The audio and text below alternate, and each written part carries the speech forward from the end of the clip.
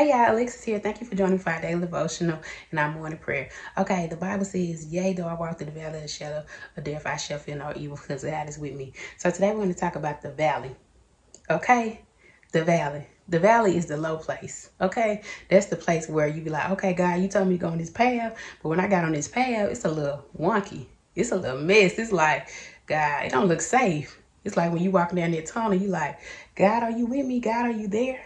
Like, it's like, Lord. So that place is called the valley.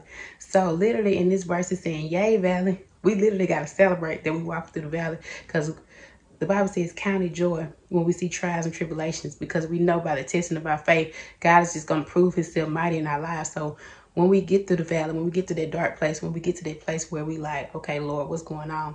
It's literally God refining us. It's literally God refining us. He's refining us. He's teaching us. He's making us ready.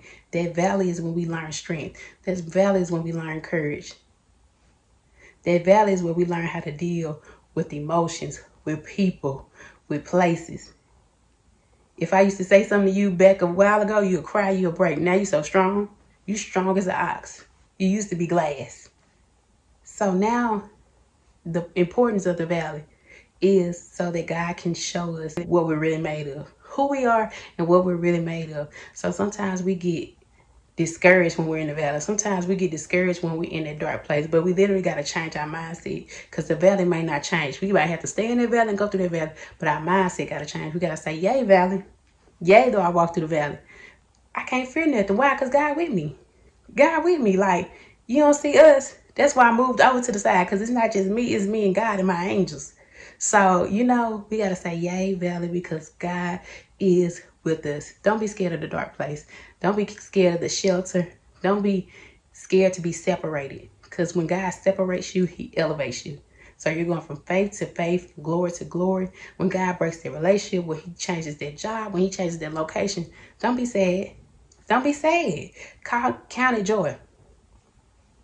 Count it joy. Count it joy that God is taking you from faith to faith and glory to glory, that you're growing, that you're going, and God is doing a new thing in your life, okay?